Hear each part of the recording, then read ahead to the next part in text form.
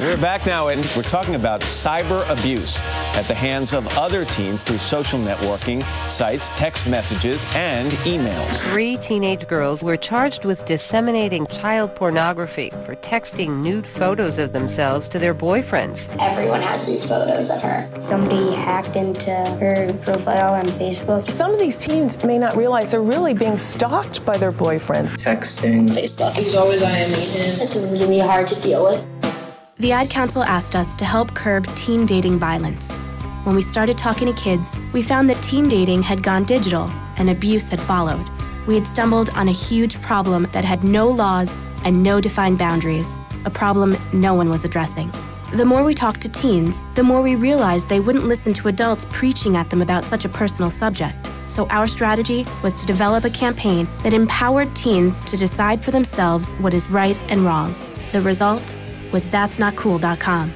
Because we wanted to reach teens where the abuse is happening, our campaign was centered in the digital space. The website acted as a hub for conversation and was supported with an integrated 360 campaign.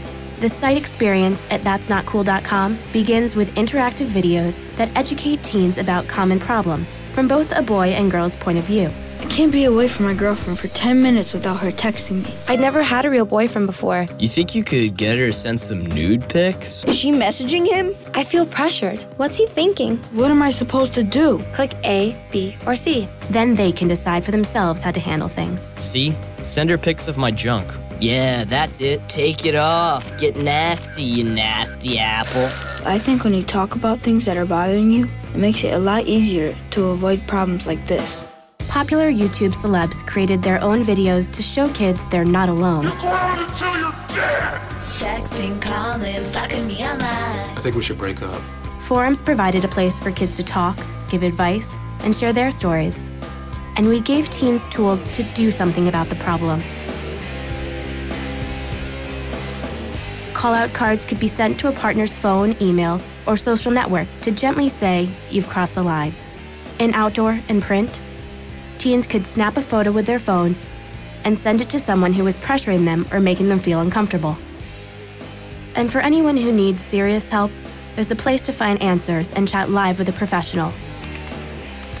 With a digital platform in place, we invited teens to join the conversation with advertising like web banners, social networks and YouTube, TV. Wakey, wakey. LUV love you. Holla back. Holla back. Nude pics. Send me some. Radio. I'd rather not send you nude pictures. My webcam is broken. Nudity makes me vomit. Outdoor and print.